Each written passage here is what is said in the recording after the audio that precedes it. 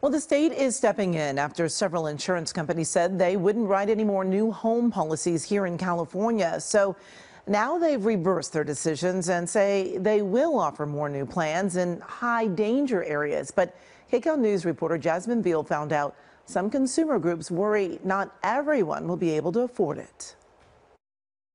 It came down all the way to here and it went all around us, so it wasn't very good. We had to evacuate. Mary lives at the top of Brace Canyon Road in Burbank, an area prone to wildfires. In the last few years, her homeowner's insurance premium has doubled.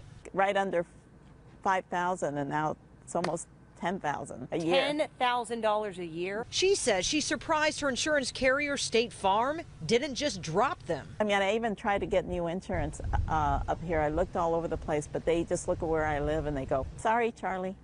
They say no. Many homeowners like Mary are facing this insurance crisis where it's becoming more expensive or nearly impossible to insure property because of natural disasters made worse by climate change. On Thursday, State Insurance Commissioner Ricardo Lara struck a deal with the insurance industry to bring back coverage. He says it is a big win for consumers, especially those living in wildfire-prone areas. This is a major accomplishment. At its core is forcing competition, and that can only be good. Carl Sussman, an insurance broker, says insurance companies will have to meet certain requirements, like offering a certain amount of coverage in fire risk zones. For example, if a company writes 20 out of 100 homes in all of California, it must write 17 out of 100 of those homes in high fire zone areas.